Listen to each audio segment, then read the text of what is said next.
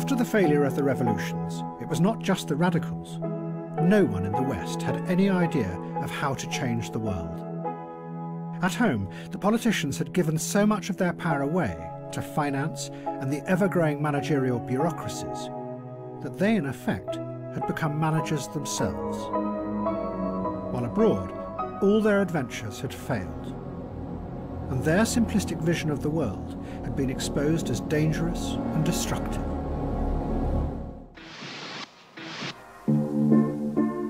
But in Russia, there was a group of men who had seen how this very lack of belief in politics and dark uncertainty about the future could work to their advantage. What they had done was turn politics into a strange theatre, where nobody knew what was true or what was fake any longer. They were called political technologists, and they were the key figures behind President Putin. They had kept him in power, unchallenged, for 15 years. Some of them had been dissidents back in the 1970s, and had been powerfully influenced by the science fiction writings of the Strugatsky brothers. 20 years later, when Russia fell apart after the end of communism, they rose up and took control of the media. And they used it to manipulate the electorate on a vast scale. For them, reality was just something that could be manipulated and shaped into anything you wanted it to be.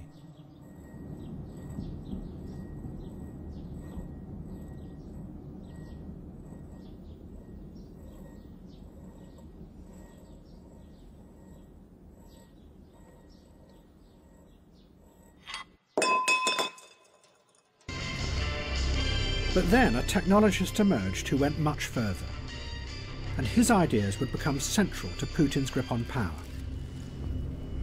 He was called Vladislav Surkov. Surkov came originally from the theatre world, and those who have studied his career say that what he did was take avant-garde ideas from the theatre and bring them into the heart of politics.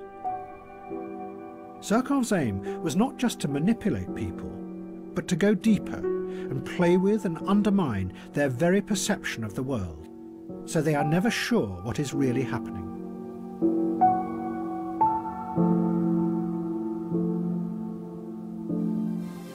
Surkov turned Russian politics into a bewildering, constantly changing piece of theatre.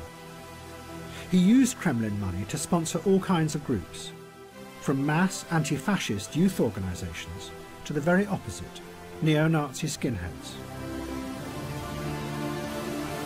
and liberal human rights groups who then attacked the government.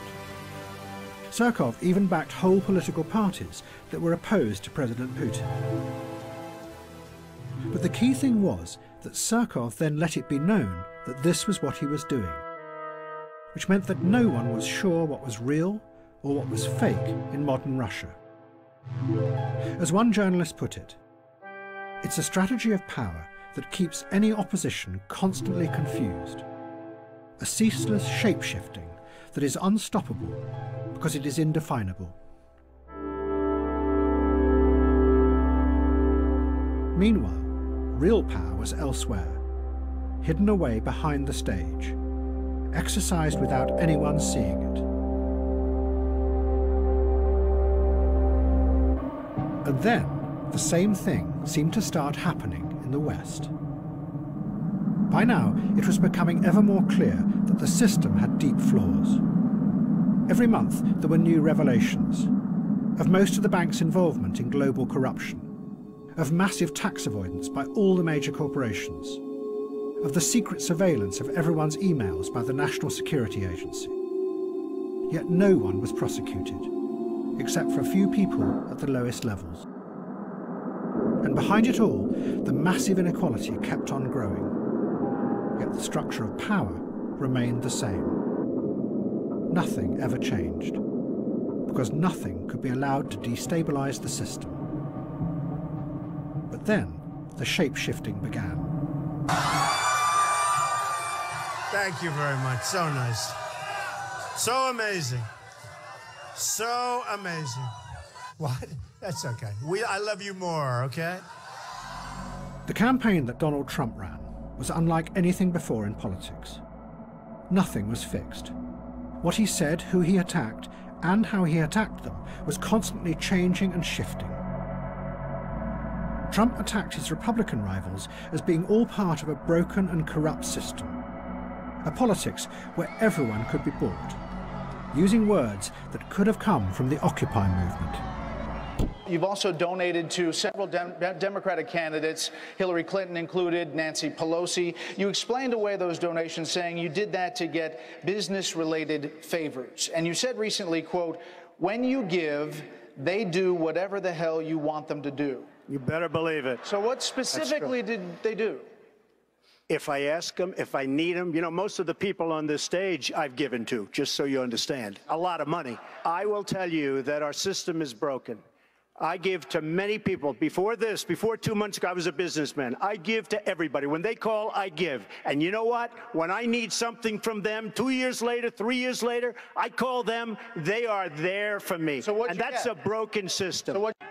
But at the same time, Trump used the language of the extreme racist right in America, connecting with people's darkest fears, pushing them and bringing those fears out into the open. Get the fuck out of here! Our country, motherfucker! Our country! Proud fucking American! Made in USA, bitch! Made in fucking USA! Don't fucking cook my burrito, bitch! Don't fucking make my tortilla, motherfucker! And build that fucking wall for me! Trump! I love Trump! Fuck you! I love my country! Yeah! I'll fuck like at least 10 of you up in one fucking city, you fucking pussy! Come on! Many of the facts that Trump asserted were also completely untrue. But Trump didn't care.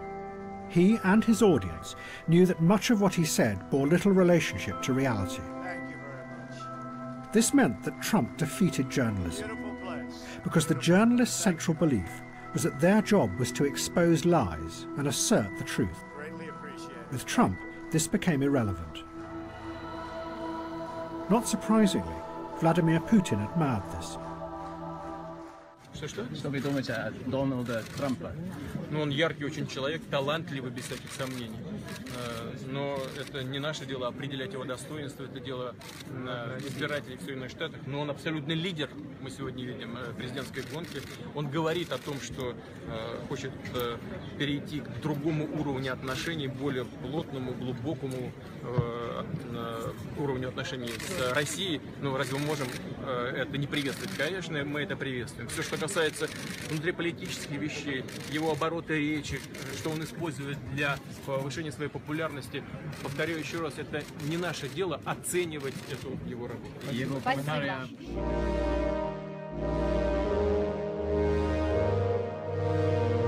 The liberals were outraged by Trump, but they expressed their anger in cyberspace, so it had no effect, because the algorithms made sure that they only spoke to people who already agreed with them.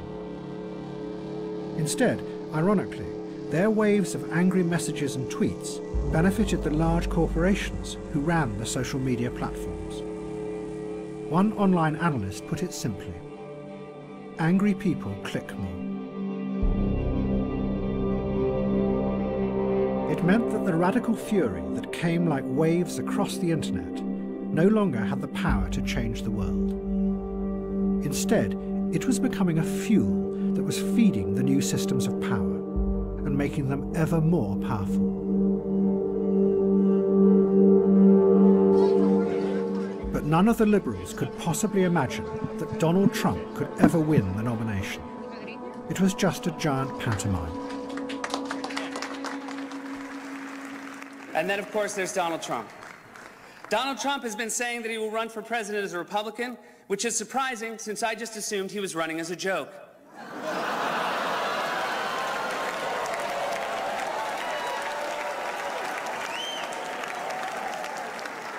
Donald Trump often appears on Fox, which is ironic because a fox often appears on Donald Trump's head.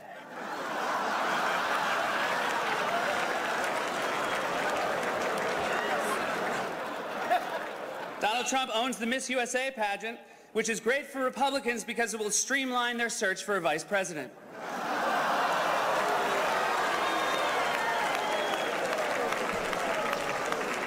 Donald Donald Trump said recently he has a great relationship with the blacks, though unless the blacks are a family of white people, I bet he's mistaken.